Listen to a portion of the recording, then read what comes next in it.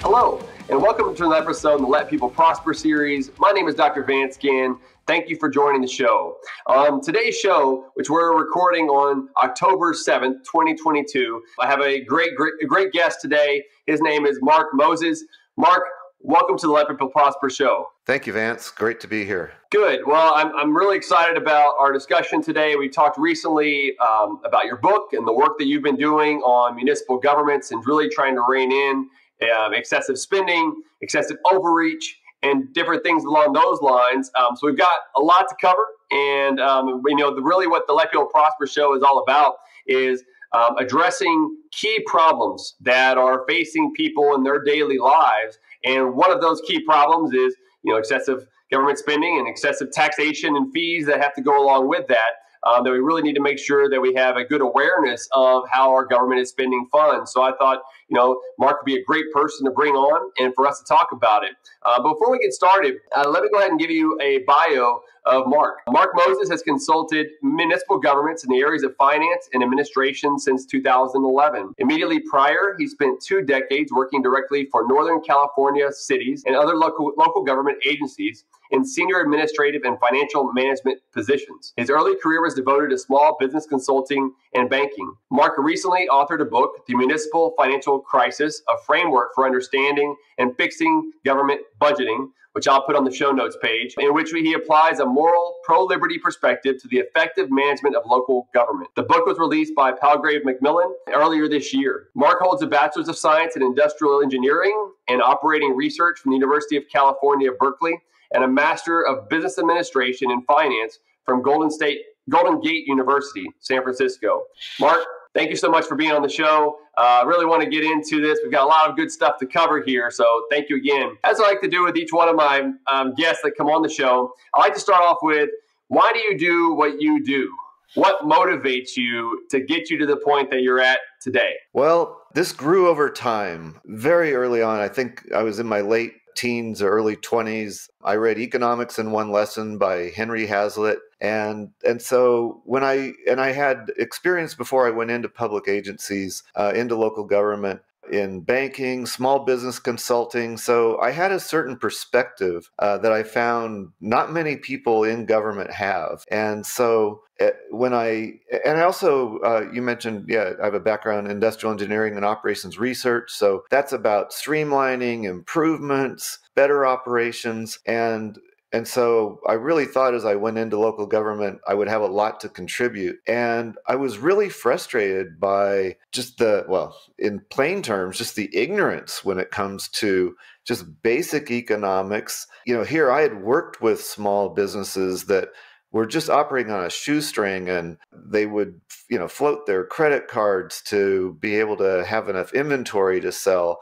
And yet, in the business license department, the concept was, you want to make money, you just start a business. And they thought these businesses right from day one had all this money to pay for permits and licenses and everything. And so I was really struck by that as I entered local government. And over time, I've just watched over the last 3 decades how local government just takes on more and more. You can call it mission creep or scope creep, but it's just this ongoing expansion. And, part of it is just explicit in the goals. I mean, I cite in the book a number of cities that have a goal of maximizing services. And when you think about it, what does that mean if you're going to maximize services? And yet your funding comes from taking economic resources out of the local economy. And so, and this is a big difference in the way the culture of local government works compared to the economic realities. As a finance director, you start with, well, how much money do we have to spend? How much money are we getting in taxes? Don't think about, well, what are the implications of drawing those taxes out of the local economy? And so I guess maybe in the spirit of if you see something, say something, I got motivated over the last several years to call this out. And I guess I'll just add one other thing. I was immensely frustrated with what passes as solutions to local government financial turmoil. And I was just watching and frustrated to watch frustrated council members as they were grappling with these situations. So I try in the book to put out something that's a positive solution and a positive path. Well, and I think you've done a great job. It really is. And I think that you're able to hit on some of the key issues that are going on. I mean, one of the things that I think with your background, and thank you for explaining, more of that there. I think that really will help the audience understand kind of your understanding of boots on the ground within local government, of trying to see exactly what was going on, what are the problems, and trying to figure out how to solve those problems. But a big part that stood out to me in the reading of the book was, that many governments, local governments, are going bankrupt. It's not really whether, but when this is going to happen, and we really need to start, now. I wonder if you could expand on some of that. Yeah, and there's a little bit of a nuance or subtlety there, because avoiding bankruptcy, avoiding insolvency is not really the only measure of success. And so fixating on that can lead to other problems. So True. So bankruptcy or insolvency is one way this problem manifests. But if you remain solvent at the expense of crumbling infrastructure, deteriorating services, passing on obligations to the next generation, that cannot be considered a standard of success. And so part of what I try to do in the book is demystify this so that the analysis can be a little more clear-headed. I mean, we get so many mixed messages, right? For a city that's on a July 1st fiscal year, in March you hear, oh, there's a $2 million deficit, but you have no sense of scale. No one really explains what that means. And the number just floats out there. And then by the middle of June, you hear, oh, council passed a balanced budget. It's like, well, what does that mean? What does that really mean? Right. And so and then 5 months later, the financial statements are produced, and oh, we have a $500,000 surplus. I mean, it's this roller coaster, if you follow it, and just information that no one can really assimilate or digest. And so I try to take a little of the mystery out of how does that happen? What does that mean? Because what happens is people get so desensitized to this. Oh yeah, there's a deficit. Oh yeah, okay, they balanced it. Oh, okay. People give up on trying to solve the problem. Even council members, I think, give up on trying to solve the problem because they resign themselves to, oh, this is just an intractable kind of situation. And so yes, it is a problem. I really believe it is a crisis if you look at it at all long term and in full context. And I think what we're going through right now, if I can touch on it, there was a 2021 federal relief package that would be called a bailout if it were in any other industry, that threw $65 billion at cities, part of, I think it's $130 billion total thrown to local agencies. And so that's helped to prop up the finances temporarily. Meanwhile, sales tax, consumer buying changed during the pandemic and moved from non-taxable services into taxable goods. We've had a lot of migration within states during and post-pandemic and between states that's helped boost some property taxes in most of the country. So, but what do all these things have in common? None of them have anything to do with good management, administratively, financially. And they're all one-time or cyclical phenomenon. They all come to an end at some point in a cycle. And so now, where are we? We've got inflation, recessionary conditions. We've got rising energy costs, and people don't realize how much local agencies consume in terms of energy, whether it's electricity for their water or wastewater, or gas for their fleet of vehicles. So all of this is really conspiring to set up a real existential kind of crisis over the next couple of years. But again, you can't just look at, oh, did the city, quote, balance their budget? You have to look at the full picture of if they did balance their budget, did they do it at the expense of deteriorating services, deteriorating infrastructure maintenance, and and other things that I reference pushing Right. debt to the next generation that is really not success by any standard. Yeah. And so there's, I guess, a trade off, right? Like in economics, I talk a lot about this on the show. Of economics is really about the trade off that we have because of scarcity. We have a scarce amount of time, we have scarce amount of dollars and resources, and of course, the government they're also limited to that same principle of scarcity, the thing that's always going to be there with us. And so there are always going to be trade-offs. If you have fewer dollars that are coming in, or if you want to spend more dollars in one area, it's fewer dollars that can go somewhere else. I think that I'm not an anarchist, so I know that there are roles and needs by government. Oftentimes, they maybe go off in ways that they otherwise shouldn't. If their main goal should be to preserve liberty and uphold a system of contract law, security, things of those things that really allow for an economy to flourish, but also for individuals to have the liberty to do what's going to be in their best interest. But where government oftentimes kind of runs amok, if you will, is when they go in different areas where you see where maybe a big one that I've seen here recently, Mark, in the Austin area, are the zoning restrictions, which those zoning, I know that's not necessarily directly connected to the finances by government, but those zoning restrictions do increase housing prices, put upward pressure on people's cost of living within that community, which can then reduce the amount of taxes that are flowing to the government to provide the services that they need. I wonder, was that something else that you might have looked at the government level, the local government level? Yes, and I'm not a planning zoning expert, but I know enough to know, and there are other people out there that are doing good work in this area and pointing out the problems that have been created and sustained through zoning. But I want to go back. Sure. I believe local government creates its own scarcity through this culture that I made reference to. When you have a goal of maximize services, you're setting yourself up for ongoing scarcity. There's never going to be enough. And one of my perspective is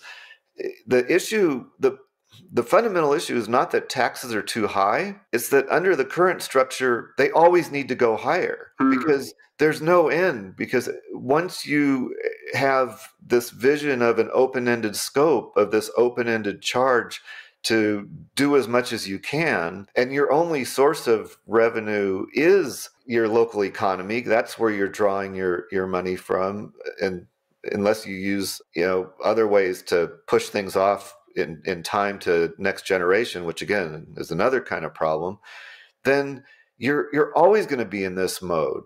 And so the only way to really break that is to delimit your scope of activity, to focus on core issues. But the zoning actually is a good example, because by maintaining these old restrictions that basically have made it illegal to build apartments in certain areas and increase the supply of housing, what does that prompt? It prompts another program, because now we need a housing department to help us with affordable housing. And rather than go to the cause of the problem, which is really more based in the zoning restrictions, the cost of development, all the building restrictions that are imposed on developers, taking that choice away from the buyer, basically saying, oh no, 800 square foot residence is too small. Well, is that really too small for someone who only needs that space and their alternative is to live on somebody's couch? I don't think it's too small in that case. So all that choice and all that, those decisions have been removed. And then the result is layer upon layer of programs. So then you've got your local agency is maintaining the planning and zoning function.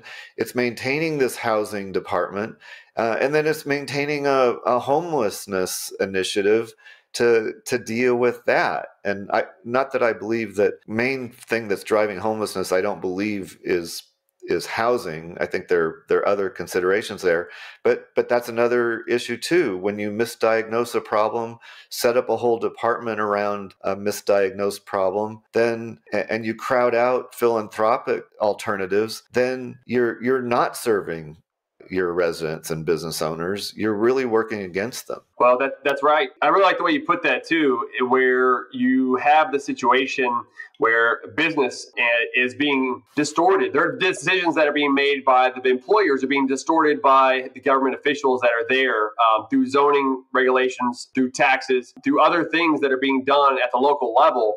And I think, there's often this saying, right, that government is best that governs closest to the people. And, John Jefferson was a big fan of that. And I think there's a lot of truth to that. The problem often becomes, though, when that government still gets out of hand, we need to make sure that they are reined in. I wonder, as we've talked a lot about the problems that are out there, and there's a massive amount of debt. I mean, even here in Texas, right, where I'm at, I live just north of Austin, Texas, in a place called Round Rock. You see that there are these blueberries in a sea of red, if you think about it in political terms here in Texas, where you have the Houston, the Austin, the San Antonio, Dallas, those types of places where there's a lot of big government spending. Texas is usually known as a fiscally conservative state. In many ways, it is at the state level as they keep spending, in check overall. I love to see them spend less than what they do and keep taxes lower, but they've done a pretty good job, relatively speaking, to a lot of the other states. But when you look at these local governments, and this is something that I've done some research on, looking at responsible local budgets and compare spending to some key measures like population growth plus inflation over time, what you see is a substantial amount of a burden that's being put on taxpayers because of overspending. And I wonder, with your background and the research that you've done and things within the book, what do you find are some key solutions that we can start heading in a more pro-growth way so that we're not spending as much as at the local level, or at least spend it more wisely than what we are now? First, I try to establish that the current system just is not working. It's not working in the present. It doesn't have good prospects for the future. It just is not working. And so, because so many of the solutions, or I call them non-solutions, are really just trying to salvage the non-working system. And so once you're there, you have to look at, okay, what are our resources in the city? What have we crowded out in terms of private solutions and philanthropic solutions? Because it's just such a mistake. I mean, I would shudder when a resident would come in and, with a local problem, and expecting that the city could just magically make it go away. And I get it in a way, because it's tempting, because you feel like, oh, I pay these taxes, I want to get my money's worth. But you have to take a step back and look, what is this organization? It's a legislative body, and it's an enforcement body. And so because of that, it has to operate under certain rules in terms of its Public Records Act and public meetings and all these other rules that are really good rules when you're a legislative body and enforcement body, because you don't really want an entrepreneurial police department, and you don't really want experimental legislation going on at the local level, that without transparency or checks and balances. But what happens when the agencies move into these other areas that are commercial or philanthropic? You're dragging all of this overhead with you that, again, is designed for good reasons, for the legislative and enforcement reasons, but then they create all these, whether they're perceived as inefficiencies or clumsiness or ineptitude, but it's a foregone conclusion that it won't go well, because you're not operating in an area where you can really do justice. And so you talk about municipal utilities. What have they become? They've become entrenched in old technology. They're not looking for new solutions. Their infrastructure in general is not really well maintained. Public agencies in general don't even follow environmental regulations as well as private companies, because private companies respond very well to threat of large fines. And some of the regulatory agencies are sympathetic to local government in terms of its financial situation. So what do you have? You've taken on all these different areas with a structure that really is only built for a small portion of those areas. You're not going to be successful. So I think what really needs to be done is to take a step back, inventory all these areas in terms of, okay, what truly are we doing that only we can do, like the local legislation, like defining property rights, like Hmm. enforcing the local laws? And what have we taken on that we've taken on just because we're here in City Hall and people can find us and we've made these promises that we can fulfill all these things? And I think you really have to look hard at that. And so, but my real point in the book is that's the discussion we need to have that we're not having. And you can debate about where do you exactly draw the line in terms of what should be under the purview of City Hall versus what should be left to philanthropic organizations or private companies. But you have to look at, and my big example is in the area of municipalities, right? Why do you make water a municipal function? Well, we're afraid that a private water company will overcharge residents. It'll have an effective monopoly that it'll take advantage of, or maybe it'll just run the infrastructure into the ground and reap the profits and walk away, or, maybe it'll shun environmental concerns and won't be as sensitive.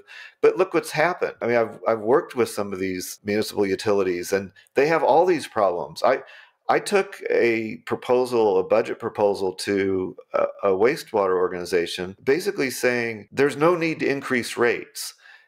We have enough revenues projected into the future. There's no need to raise rates. They raised the rates anyway, just because it was a new budget year and that was the time to consider it.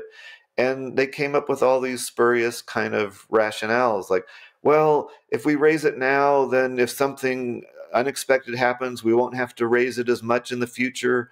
But again, wait, why is it a municipal utility and not a private? Because they're afraid of spurious raising of rates. But Right. that's exactly what they were doing. And then they were struggling with keeping up with environmental regulations, and they were basically and then some of the infrastructure was starting to deteriorate. Well, when it wasn't deteriorating, they were kind of over engineering things because engineers like to tear things down and build them up again. So they would just keep these projects going.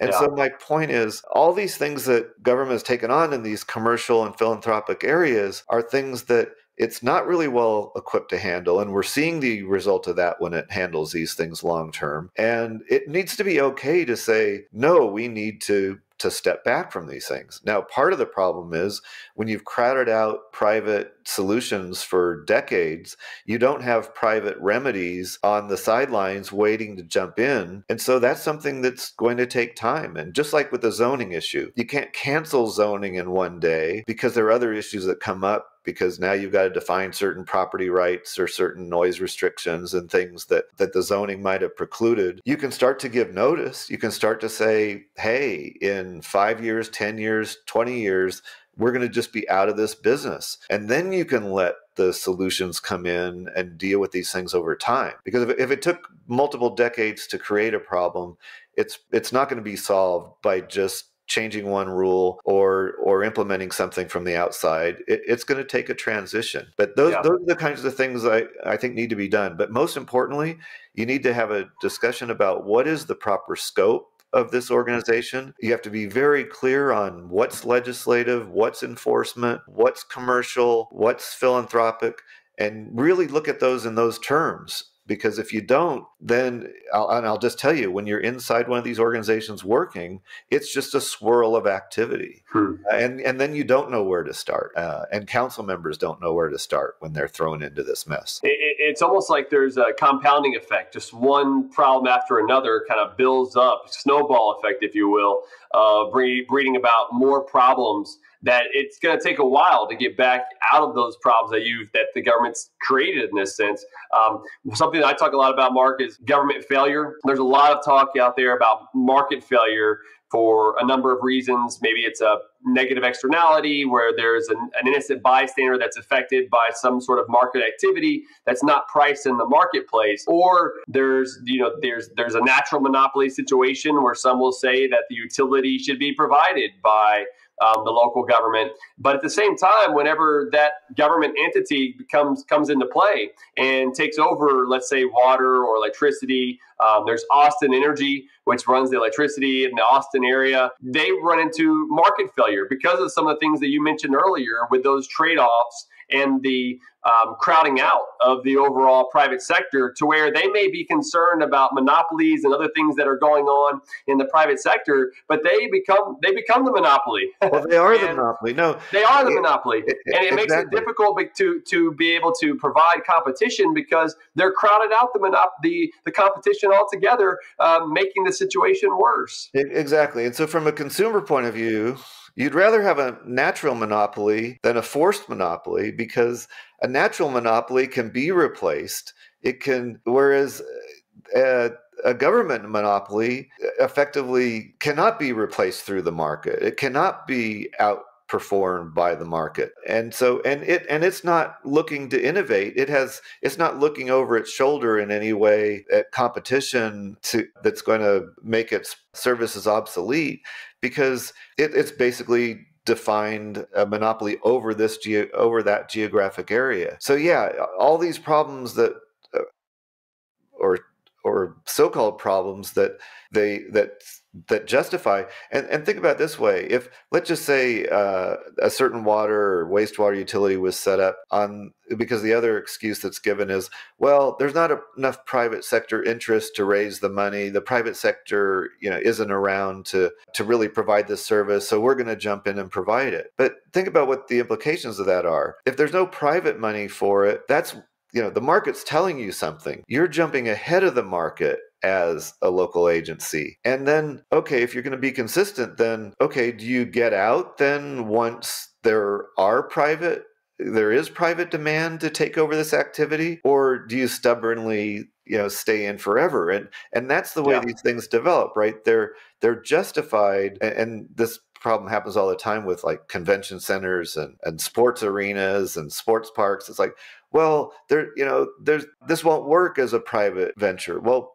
if it won't work as a private venture, you ought to take heed of that information, because you're going off and you're doing something that is doomed to failure. And we see that, right, with convention centers and sports arenas and all that, time and time again. The agencies at the time think, oh, they're different. This is really going to be needed. This is a community enhancement. But again, they forget, what are you crowding out when you engage in all this activity and spend local resources on these things and outbid other development, because now you're constructing something as a city that's now bidding out labor and materials that would go other places if you weren't intruding. Well, yes, that's exactly right. And and no one thinks this way. Right. I guess this was my frustration, Vance, is no one thinks this way when they're making decisions. And and it really frustrated me, because what passes as financial analysis or economic analysis or economic studies is horrific. And I'm not an economic expert, but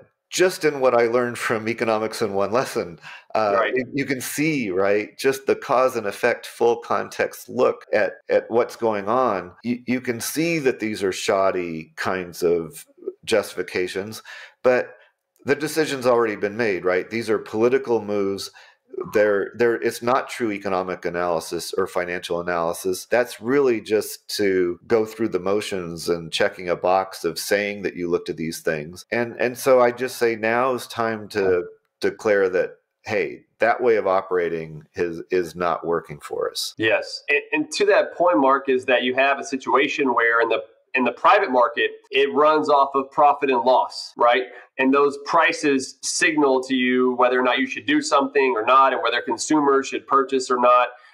The prices are so important that you don't have that in this monopoly situation of government whenever they impose their will on things. To your last point, there are politicians having different decision-making steps and preferences is a key part in economics called public choice economics, right, by James Buchanan, where people in the private sector tend to act rationally given the information that they have at the time. And as a social scientist, as an economist, I've been studying this for a long time. The only way that I know that you're going to act is if you act. I could assume some things to try to figure out whether or not you should act the way you do, but still at the end of the day, you acted doing what you did because the marginal benefit of that additional action was greater than the marginal cost. And so there's a marginal benefit, marginal cost, rational decision-making process that's going on. And what Buchanan said in public choice theory was that politicians are also rational. They also tend to work off of their marginal benefits and marginal costs. But the issue is that they have a little bit different rational decision-making processes because their marginal benefits and marginal costs aren't just what's best for the private sector, like what's going to help them be beneficial out there in the private sector, but also how to get reelected, how to get votes, how to build interest groups and keep everybody aligned together that can allow for these decisions to be made that may not necessarily be best for the people at large. And you see that so much happen within local government that I think you've done a great job of highlighting within your book and what you just said there. I wonder if you have are there any other key examples that you would like to share with the audience? Yeah, well, there's a perspective on that I'd like to share with you because it parallels a bit what you said, but it's a little different take. And that's the organizations over time, and I'm talking about municipalities, start to see themselves as an end in themselves, and when they talk about sustainability, they're not talking about their role as a means to the ends of the residents and business owners. They're talking about the viability of the organization. And then you got to build in, because you have to consider the culture, because there's a bias towards the status quo. They're trying to preserve the organization as it is, with as few changes as necessary. And so when you look at a so-called financial sustainability plan, it focuses on the organization, and it focuses on sustaining the organization with its services, with its people, with all these things as a package deal. And there's no regard for, wait a minute, the organization is not an end in itself. It's a means to the end of the constituency. And so it shouldn't have locked in preconceived ideas of what it does forever into the future and what it needs to be doing or how it needs to be doing. But so many of these things get locked in and that's why the problem seems intractable. But a good example of how the organizations see themselves as an end in themselves, if you ask a city, how's the local economy doing, they're going to look at how much sales tax they're bringing in, how much property tax they're bringing in. They're going to look at the revenues that are coming into the city as a measure of the local economy. And whereas, wait a minute, you're just recording what you've taken from the local economy. That's not a sign, that's not really the local economy.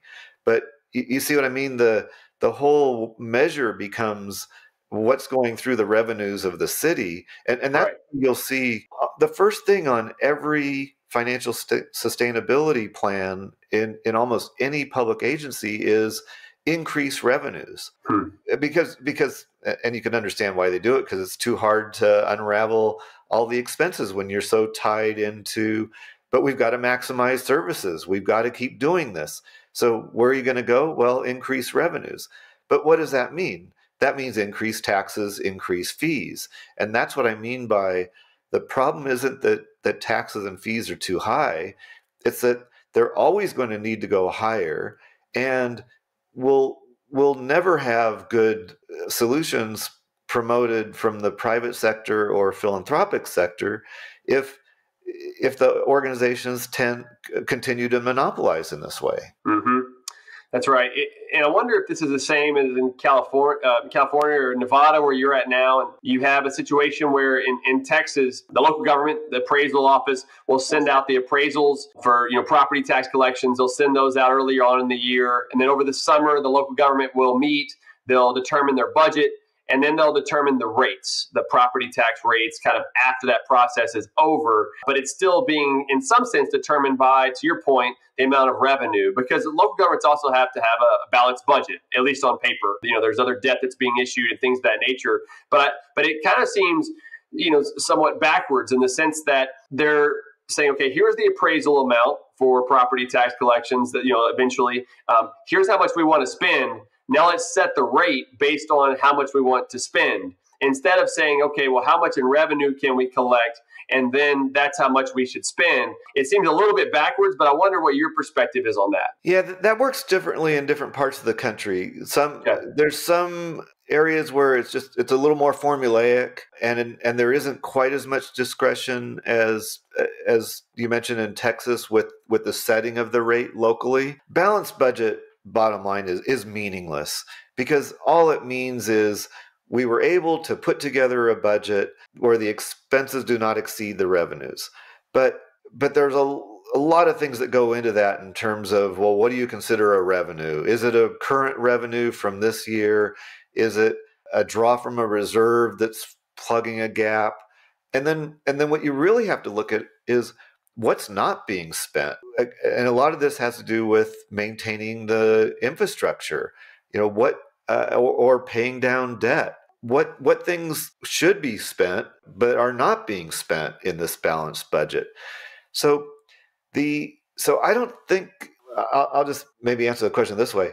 I don't think you solve the problem by controlling revenues, because the organizations with their mindsets and their struggle to maximize services they're not going to cut in the areas that you would want them to cut. They're going to try to salvage. They would rather go down trying to be everything to everybody than really inventory their scopes and fine tune what they do as organizations. So I don't think the starve them out really works in the long term.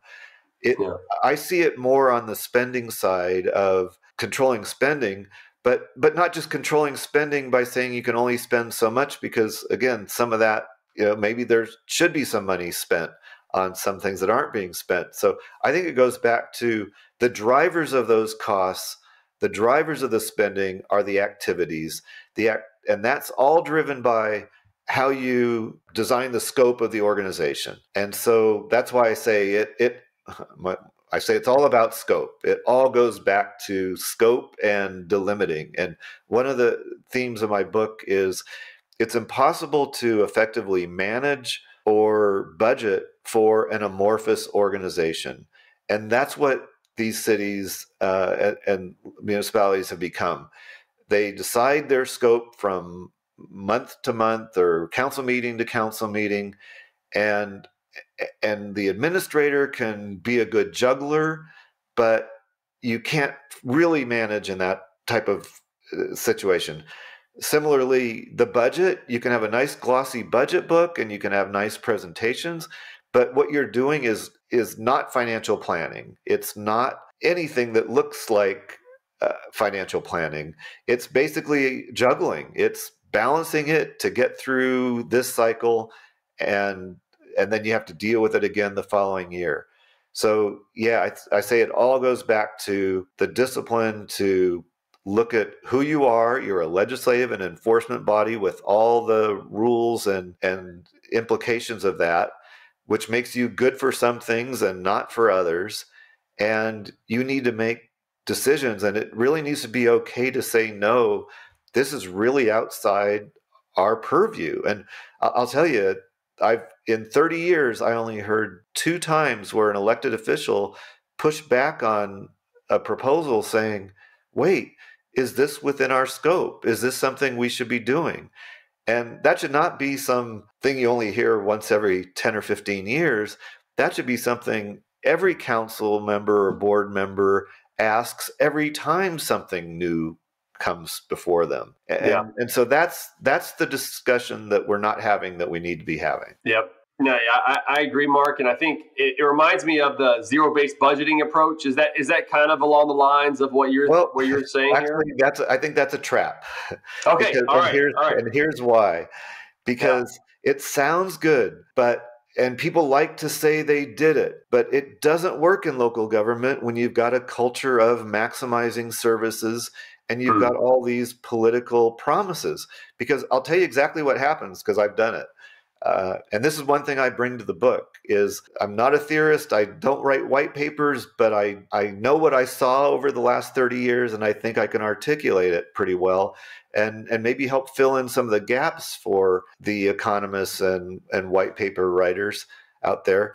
But when you sit down to do zero-based budgeting, what are you met with? Well, the first thing is, but we've got all these labor agreements. It's too late to change these. Those are all set. And that's not just setting compensation, because those labor agreements in public agencies not only tell you how much you're going to pay people, but it tells you how they're going to work. It has minimum staffing requirements in fire and police. It has all these other things that you would think would be management discretionary policies that are built into, codified in the MOUs. So you've already, and remember, 70, 80% of what you do is driven by the people you employ at this level. So now 70, 80% of your budget is already spoken for, because you can't change what you pay people and you can't really change how you use them. It's too late by the time you sit down in budget season. So now it's like, what else is out there? Well, we've got these contracts. Well, we can't break these contracts now. Okay, throw those in.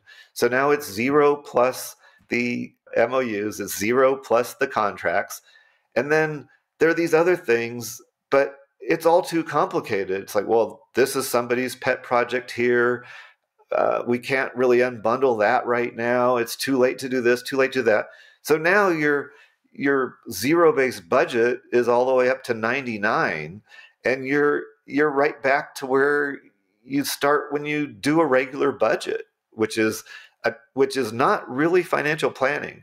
It's essentially accounting for all the promises that were made that are too late to change, and that's why city council members, when they come on, they think they can have an impact right away, and they're faced with, well, wait a minute. It's like, I don't have any discretion here. This train is moving too fast, too hard, too solidly. I can't stop it. And that's really what's happening. And so it takes a long time. And then it becomes this vicious circle, because once the budget finally gets adopted, everyone breathes a sigh of relief. And rather than say, oh, wait, the day after the budget's adopted is the best day to start working on things that could impact positively the next budget, because it takes that long to work through, everyone goes home for the summer and is so sick of budget and all things budget that by the time they come back to it, you're in the exact same place. And that's why zero-based budgeting, and the GFOA, Government Finance Officers Association, did a survey, and I think something like 1 out of over 400 agencies even pretended that they do zero-based budgeting. And I'd like to see the one who claims to do it. But the point is, everyone likes to talk about it. It sounds good, but for the reasons I described, it's not an effective game changer. And it doesn't, and we're back to, it doesn't address the scope of activity. No, those are great points. And I think that it makes a lot of sense. I know when I was at the Office of Management and Budget at the White House, there was a situation where we would bring in program managers from across the different agencies to say, okay, why are you doing these things, right? And to have some sort of zero-based budgeting. I think, to your point, though, there never really was a start at zero, because zero-based budgeting should be you start at zero and move your way up. Right.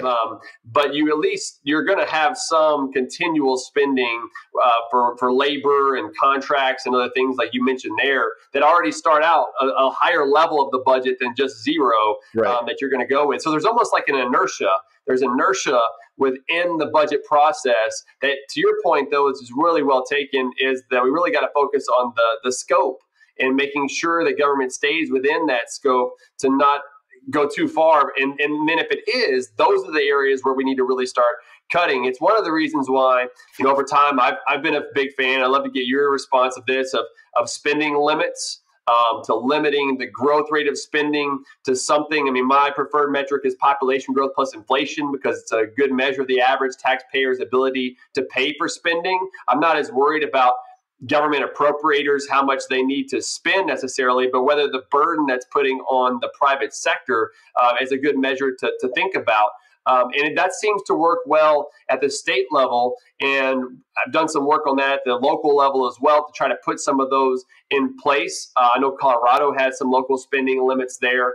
that they've weakened over time for a number of reasons. There's got to be something to come up with a more of a macro level, because I get where you're at, Mark, of the more micro, if you think about it, the scope from the bottom up in that sense. The problem is it's difficult to get grassroots and constituents excited about that part of it, or even understand or even care about the budget.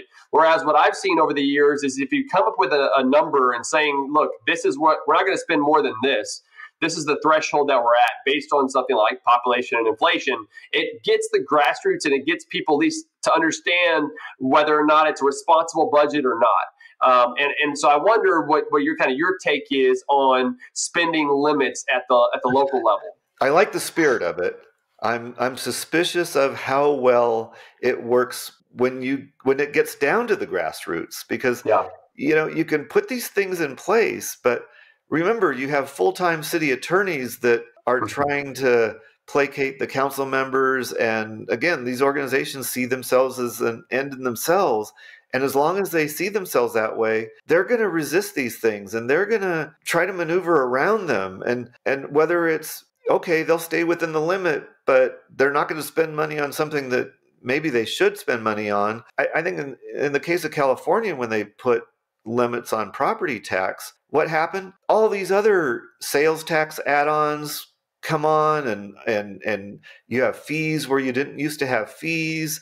And so you really have to keep your eye on the ball here. Again, I go back to, it's all about the scope, and these other things can maybe help push the issue and support the issue, but they certainly aren't, put it in place and walk away and think it's going to really do something. Because like the place you referenced, I guess Colorado, where you say, it worked for a while and unraveled. Well, yeah, look at why it unraveled. It unraveled because the top down doesn't work if it's not complemented by a change in culture and orientation at the grassroots, at the bottom. And I think back to the zoning is a archetype example, right? It's like, as long as you have the NIMBYism, the protectionism at the local level, it's like, you just replaced larger scale cronies with local cronies, right? And local dictators. And that's no better.